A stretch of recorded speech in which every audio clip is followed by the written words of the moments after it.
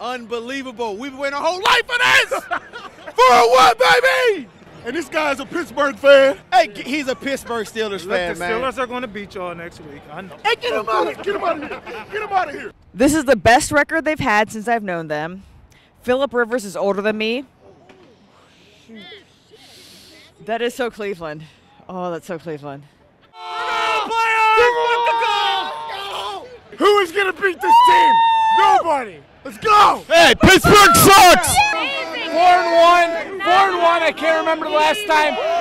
Hey, we're going to Pittsburgh. 4-1. We're going to take out Pittsburgh. We're going to be the lead of the division. Let's go, Brownies. Here we go. Woo, woo.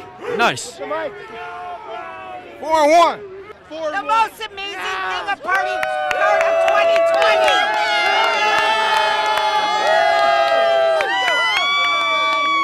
We love a winner, baby.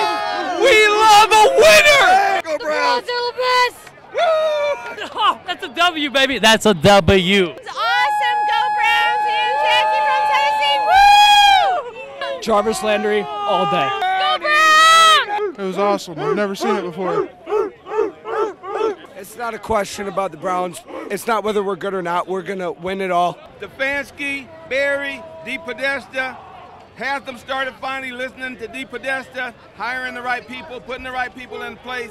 Stuff is working. They're systematic. They do what they have to do to win. Thought that the defense wasn't going to show up, but they showed up.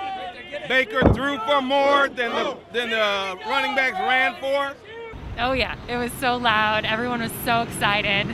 On pins and needles. It's excited to see them start to gel, and I think what Coach Stefanski's doing is awesome, and clearly we've got a great unit that is starting to come together, so it's really exciting.